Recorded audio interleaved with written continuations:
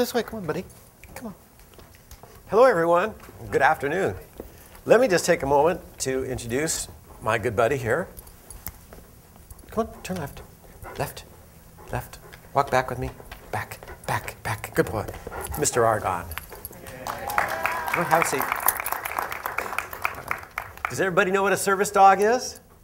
Oh, there's a few people don't. I saw a few heads shaking.